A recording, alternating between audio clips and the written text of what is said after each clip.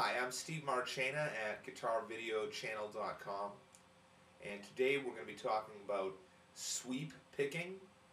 Sweep picking is a very popular guitar picking technique for the right hand, but it's not the most popular. The most popular is alternate picking.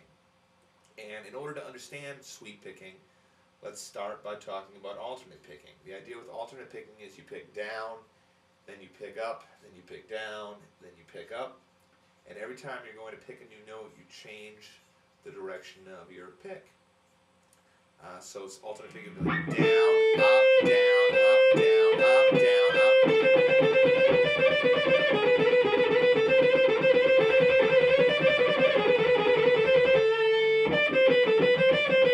Down, up, down, up, down, up, down, up, down, up, down, up.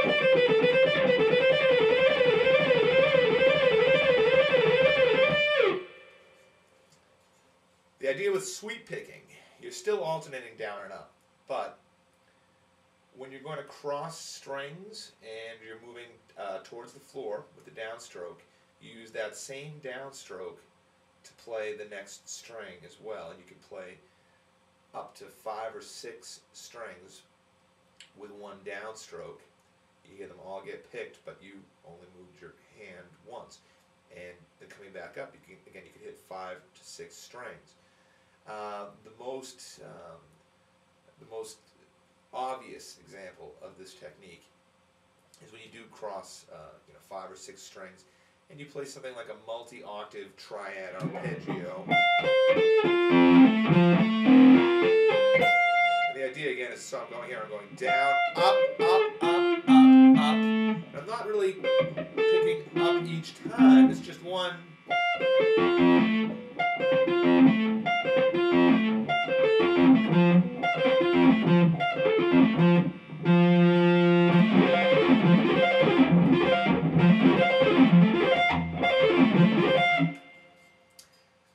What we're going to work today on, we're going to work on arpeggios just crossing 3 strings though. So we get this type of sound.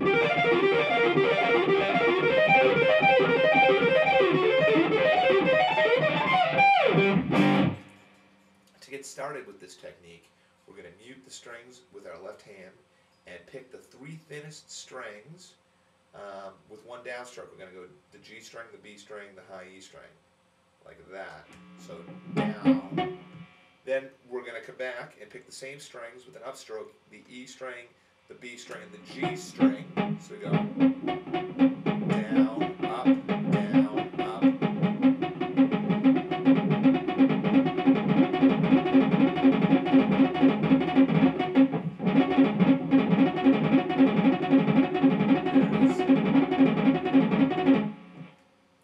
To get the left hand involved now, we're going to talk about finger order. We're going to go ring, middle, pointer. We're going to play the 12th fret of the G string,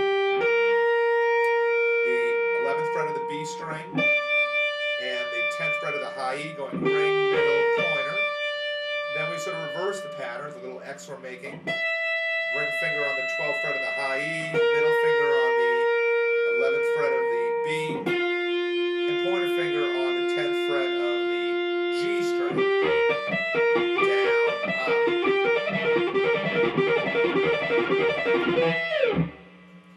The thing here is you don't want to hold these notes down as a chord. Nothing wrong with that sound, but it's not a sweep arpeggio. You want to keep the fingers close to the notes they're going to play. Then actually just press down on that note right as the right hand sweeps that string.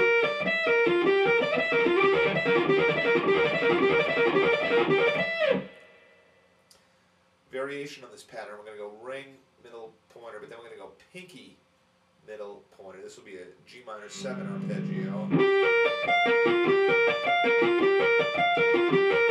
It's example 1. We can start combining arpeggios. We'll start that first shape that was just going ring, middle, pointer. It's actually like a G minor 13th arpeggio. First we'll play example 1, then we'll play that first arpeggio. You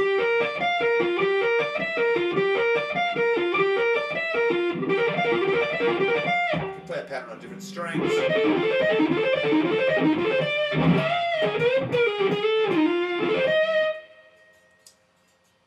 The next variation that we'll get into, we're going to go pinky middle pointer.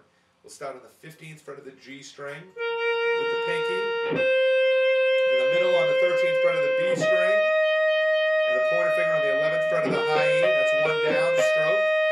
Then pinky finger on the 15th fret of the high E, middle finger on the 13th fret of the B, and pointer finger on the 12th fret of the G string. That's example 2.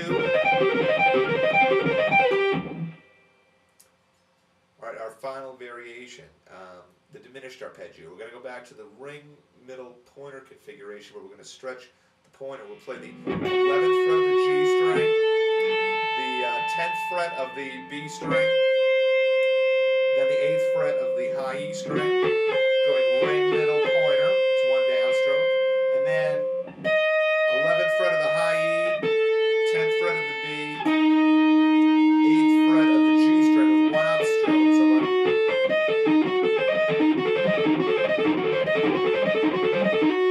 that's the diminished arpeggio.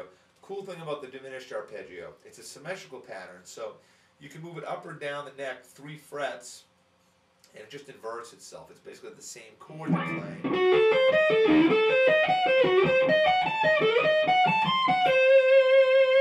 So example 3, if we play examples 1, 2, and 3 in a row like that, and then play the open G string and G power chord, we get.